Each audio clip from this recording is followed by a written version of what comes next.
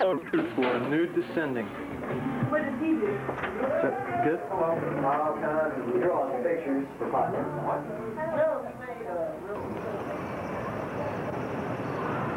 No, it must be something like that. Something I guess in your chemistry that recalls them. It wasn't a blooming. Okay. Wow. No, not at all. No matter what. Maybe. Yeah, I'm anxious to see that cover. It's going to look real good. No, I think it's going to look real nice. Yeah. It's going to be far and away the best issue yet. Because we've got a guy doing it for us that works at a print. I guess he pockets $20, which is fine. Yeah. No? Don't get his white nerd. Yeah, right. We're not comfortable with our whiteness. Parliament Funkadelic, the integration of two different bands. Are they white? That's what I was on. My personal opinion as a member of the John Birch Society. Yeah, it was a long time ago.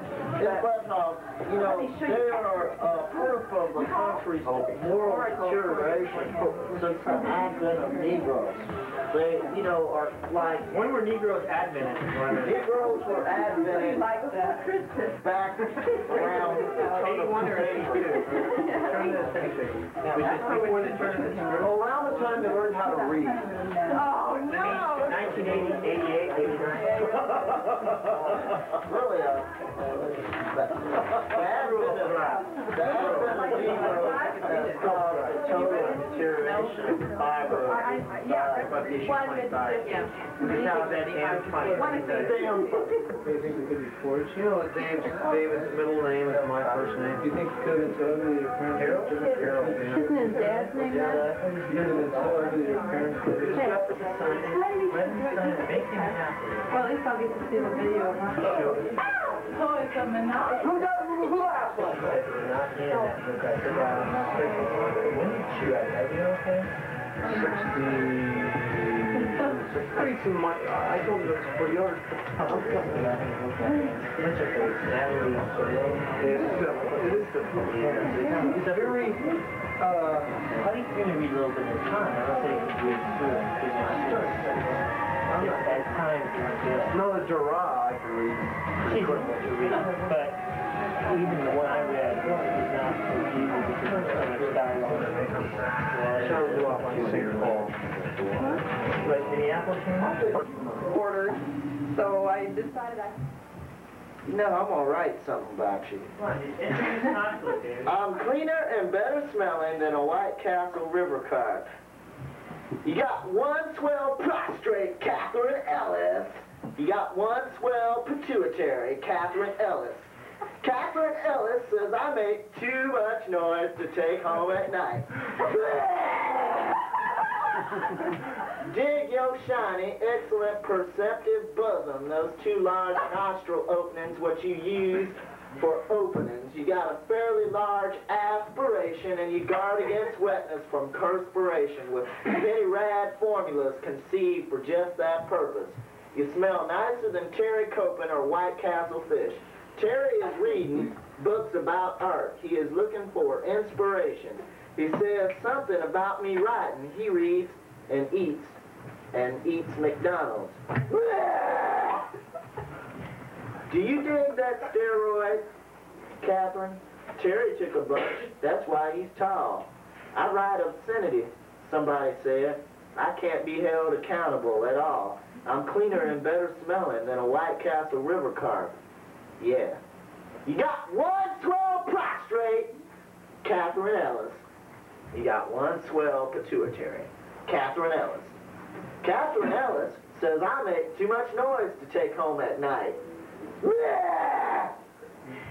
Dig your shiny, excellent, perceptive bosom, those two large nostrils, and God bless them, what you use for openings. You got a fairly large aspiration, and you guard against wetness from perspiration, with many rad formulas conceived for that purpose. You smell nicer than Cherry Copen or White Castle fish. Oh, Yeah. Cherry tomatoes here, eggs. Hey, not in the house, okay? What house? This is a fun poem I wrote called Truth Deterrent.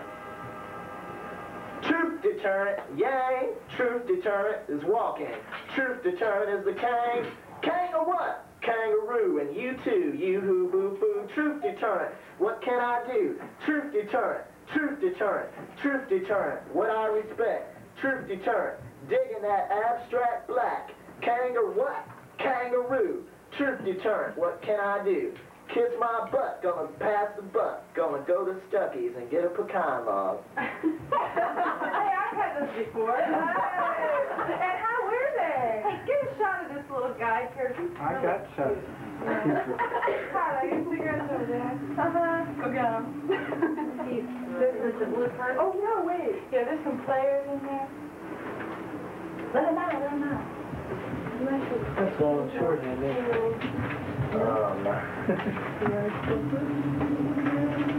Okay.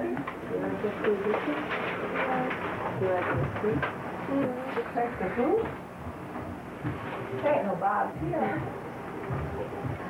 Robert. Oh, I forgot. You got another one? Yeah, I got a letter. I wanted to request help. It's like anybody that wants to help me get the Pope's car, you know, like borrow it for the weekend. What you have to do is like write a letter to the Pope, address it, Dear Holy Roman Pontiff, please let David Frye borrow your ride for the weekend sometime coming up. In the United States? Yes, have it shipped over. Let me borrow it for the weekend. I mean, we're Catholic. Conceptual. Dear Holy Roman Pontiff, you have the best looking car I've ever seen. It's too cool, I mean that. I wouldn't lie to you if someone paid me. Your car is the best. It is art. How about lending me the Pope Mobile for the weekend? Yes, and I'll become a fire-breathing Catholic. Any weekend you choose is fine, but I prefer to borrow it in the spring, fall, or summer. Winter's too bad because they put, you know, salt and all that kind of shit on the road, and that might harm the finish. Plus that, I need snow tires. If none of the above bothers you, I'd gladly drive it during the winter seasons as well. I'd fill up the tank, wash it carefully, and there won't be a scratch on it when I return it on time Sunday at 11:30 p.m. Also, Your Holiness, I won't commit any sort of big sins while I'm behind the wheel, and I won't drive drunk. I'm sure that you'll consider this request fully, and please remember that I'm willing to join the church if you let me drive your car. That's all for now, Your Holiness. Sincerely yours, David Benjamin Frye, Indianapolis, Indiana, USA, 1824 North Delaware, 46202. P.S. Your palace is pretty slick, too. Yeah. Did you? Did you write that? Yeah. Are you going to read the reply?